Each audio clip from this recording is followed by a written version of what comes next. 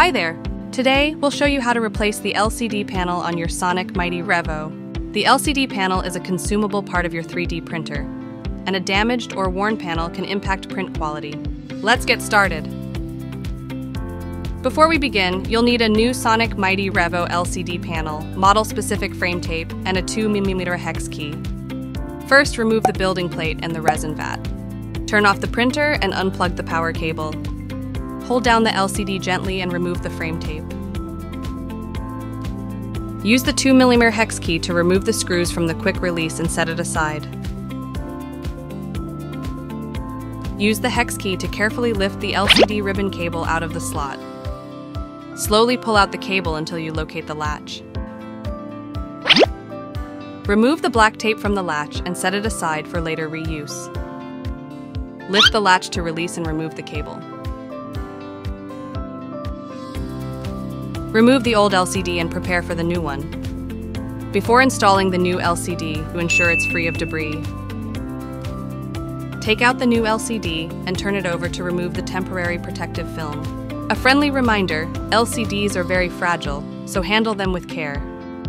Turn the LCD back around and carefully place it onto the optical glass. Lift the latch to release and slide the ribbon cable into the LCD FPC connector. Press down to secure the latch, making sure the cable is fully in place without any gaps. Gently tug the ribbon cable to ensure the connection is secure, then reapply the tape you removed earlier.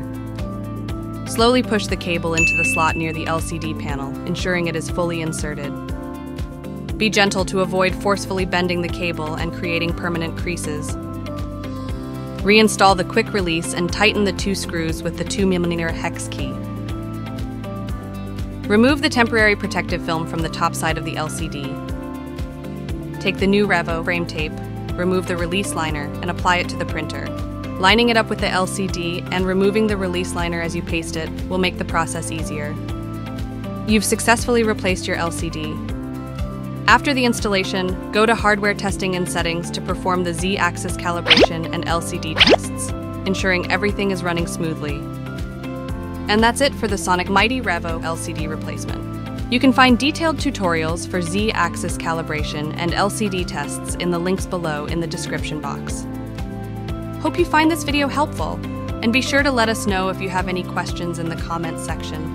Remember to like, subscribe, share, and turn on notification for more exciting news from Phrozen. I'll see you next time. Bye.